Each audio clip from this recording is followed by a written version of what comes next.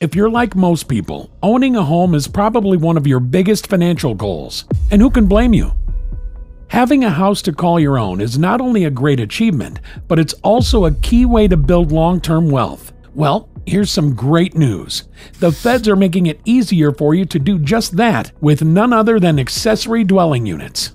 Discover how ADUs are the secret weapon for homeowners looking to invest in their property and maximize their cash flow. With the skyrocketing real estate prices, ADUs offer a more affordable way to expand your living space, generate rental income, and increase your property value.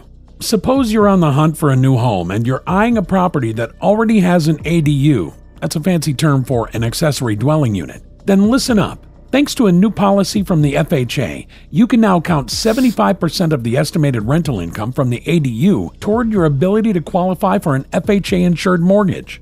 In other words, if you plan on renting out the ADU for extra cash, you can include that income when applying for your mortgage. Plus, since the FHA is a government-backed program designed to help people with lower credit scores or smaller down payments, this policy could be a real game changer for those looking to buy a home with an ADU. This new policy could also be great news for homeowners with an ADU on their property who want to refinance or take out a home equity loan. By including that rental income in their calculations, they may be able to access more financing options than they could before. But wait, there's more.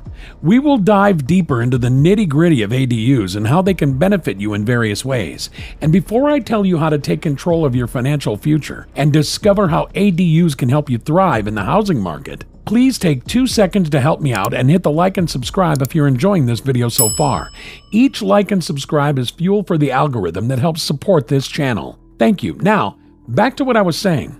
The Federal Housing Administration just revealed a new policy that could help you qualify for a mortgage on a property with an accessory dwelling unit. This means you could make some extra cash by renting out an ADU and still be eligible for an FHA loan. Basically, your rental income from the ADU will be counted as part of your qualifying income, which is awesome news for those of us who are looking to invest in a property with a little extra space. The FHA calls it a game changer, and we can see why. The new policy will make it easier for borrowers to qualify for financing and encourage more property owners to add ADUs to their homes. It's a win-win situation, don't you think? So if you've been considering buying a property with an ADU, now might be a great time to take the plunge. Who knows? You could be well on your way to building a profitable rental business. History shows that housing markets are constantly ebbing and flowing, making it difficult for many people to enter. However, with the rise of ADUs, more homeowners are gaining access to affordable options that can help them build wealth over time. Although ADUs are not new, their role in the housing market is gaining more attention and recognition. There is a growing interest in promoting ADUs as a solution for affordable housing and urban density. From city initiatives to state policies, projects like the Accessory Dwelling Unit Handbook in Seattle and California are just a few examples of how municipalities actively promote ADUs. During the annual press conference the Mortgage Bankers Association held, Assistant Secretary for Housing and Federal Housing Commissioner Julia Gordon highlighted the significance of providing mortgage support to more individuals. By doing so, she expressed that it would not only aid in creating wealth for them, but also help to increase the inventory of properties in underprivileged areas that lack adequate housing facilities. As we strive to create a more inclusive and equitable society, it is crucial to acknowledge and address the existing gaps in our society. Julia Gordon underscored that more families can experience financial stability and a sense of belonging by extending mortgage support. This will eventually lead to the development and growth of these communities, resulting in a win-win situation for everyone involved. Furthermore, with the economy taking a hit due to the pandemic, such initiatives can be a silver lining amidst the post-pandemic chaos. This opportunity to invest in property can provide a much-needed boost to the housing market, which has been stagnant in the past few months. Now, you might be thinking what ADU actually is. These cute little homes can be built on the same property as your main house, such as a carriage house or an in-law suite. ADUs are awesome because they provide flexible living arrangements, like housing for family members or rental units for additional income. It's like having your cake and eating it too. you still have your main house to live in, but you can also make extra money by renting out the ADU. You can rent it out short-term or long-term, depending on your preference. It's like having a mini apartment building, but you're the landlord. ADUs are a great way to use extra space on your property while diversifying your income streams. Plus, they're super trendy right now, so you'll live in style. Building a whole new unit might not be the easiest thing to afford. However, the Federal Housing Administration, FHA, has a program that allows you to use the estimated rental income from your ADU to help you qualify for a mortgage under their standard 203K rehabilitation mortgage insurance program. Basically, this means that when you apply for a loan to build your ADU, instead of just relying on your current income, you could also use the income you'd potentially make from renting out your ADU. And get this, the FHA will even let you use up to 50% of that income to qualify for the loan. So why is this important?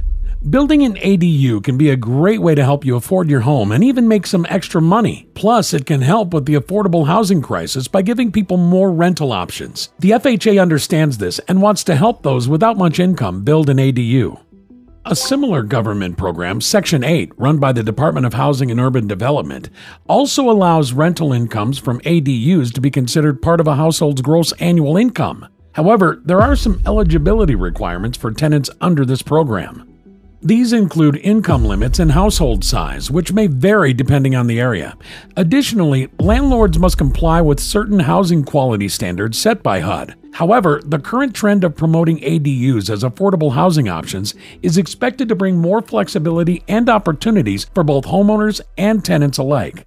According to the FHA, FHA-approved lenders may begin offering borrowers mortgages on properties with ADUs under the new policies effective immediately. Yes, you read that right, immediately. It's time to start living your ADU dreams, guys. It gets even better. According to Mark Fleming, chief economist at First American, this decision by the FHA makes total sense. Why? Because when borrowers take on a mortgage for a multifamily unit, rental income is always considered, and the same rules should apply to ADUs. They are a source of income for homeowners, after all. Let's take an example. Suppose you have your main house and an ADU on the same property. You're currently renting out the ADU for $1,500 a month. You can use $750 of that rental income to qualify for a mortgage under this new policy. That's 50% of the rental income. To simplify it further, it's just like having a roommate in your main house, but the roommate lives in a separate unit. And who doesn't love some extra income? Those interested in exploring the ADU option should also keep in mind the zoning and building codes applicable to their property. Some cities and states have specific guidelines for ADUs, such as size limitations or parking requirements. For example, in Portland, Oregon, ADUs must not exceed 800 square feet and must provide one off-street parking spot, while in Austin, Texas, the maximum size limit is 1,100 square feet, and no additional parking space is required. So, there you have it. The FHA's decision is a major win for homeowners with ADUs or planning to build one. With more financing options available, it's now easier than ever to turn your backyard into a rental income stream.